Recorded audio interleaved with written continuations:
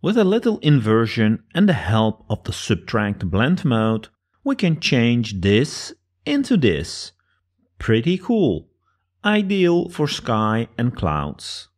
Let me share the basic technique first, and then we will have a look at some use cases and improvements on the method. First thing to do is to duplicate the layer containing the image.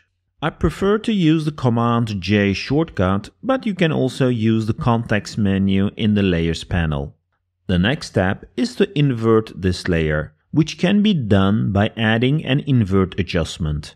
As we want this invert adjustment only to be applied to the duplicate, we're going to make it a clip child of it.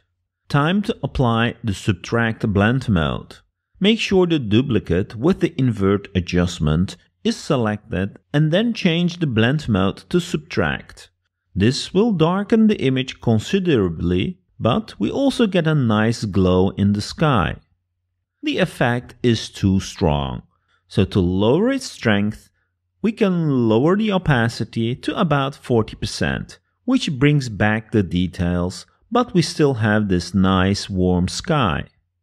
To make the effect blend more gradually, let's modify the blend range, so the subtract layer is gradually applied to the underlaying layer. This looks pretty cool already.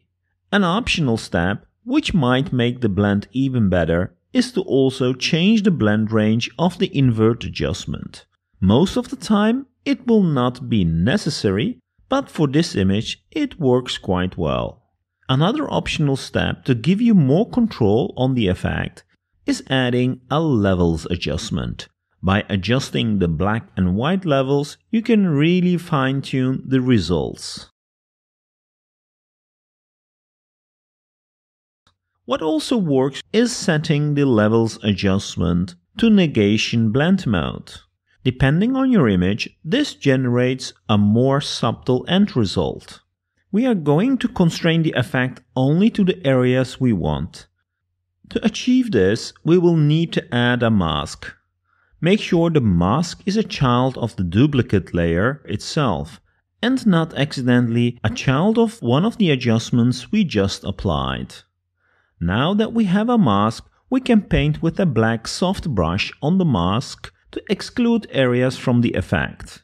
In this case, I will remove it from the lights coming from the car and the car itself, so that the main subject in the photo gets more attention. That's pretty awesome. Let's apply this technique to some other photos, like this cute dog photo. As you see, applying the effect makes your sky so much more interesting.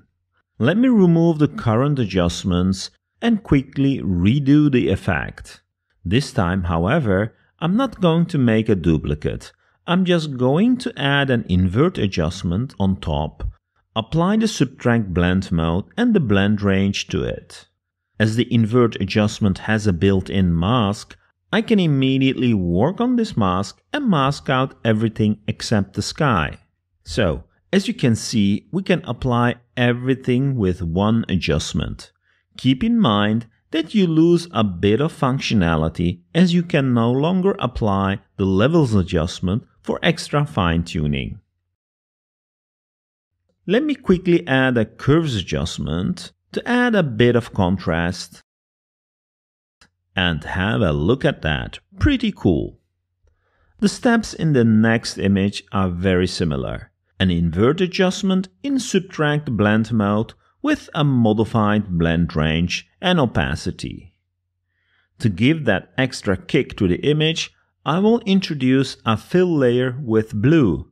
This fill layer will also be blended in subtract blend mode. What can I say? I like the subtract blend mode. It's like spending money on cool gadgets. It just subtracts the money from your bank account. But have a look at that. Pretty amazing. Now, keep in mind that the subtract blend mode will always color the image with the opposite color. So in the case of blue, it will be orange. As I change the color of the fill, notice how the opposite color on the wheel is actually applied to it. To finish up the fill layer, I'm going to change the blend range of it so it will only apply to the darker areas. This creates a nice contrast in this image. Keep watching if you would like to see some other examples with some additional tips. At the end of the video, I will share the adjustments applied to the first image I have shown at the beginning of this video. So in this image, I'm pretty much applying the same steps with a small difference at the end, where I modify the blend range of the invert adjustment to include more of the lighter areas. The steps I shared are just guidelines and works most of the time, but depending on your image or on the effect you want to achieve, the steps can be adjusted or mixed with other techniques.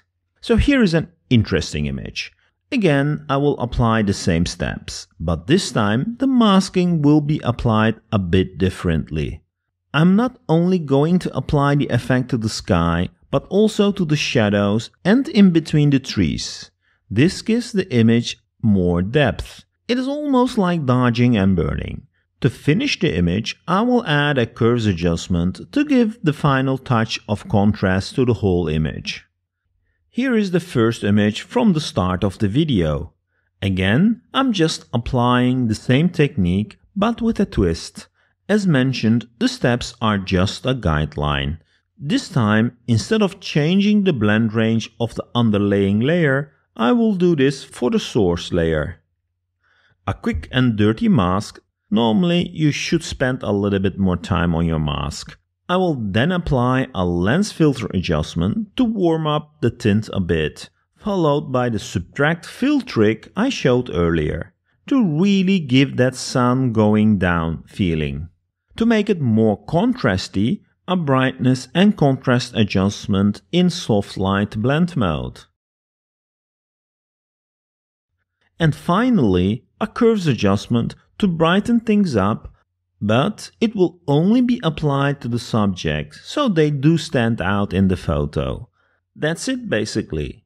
But the real power adjustment here is the invert adjustment in subtract blend mode, which really made the sky more alive. As you can see, the mask is crappy and I got this halo around the subjects. While I'm quickly fixing this, I want to thank you for watching and your support. Hopefully, you learned something new or interesting today. Keep in mind that this is not the only way of changing the sky. You probably could also have used a curves adjustment. Please don't hesitate to use the comments for questions or remarks. Until the next video.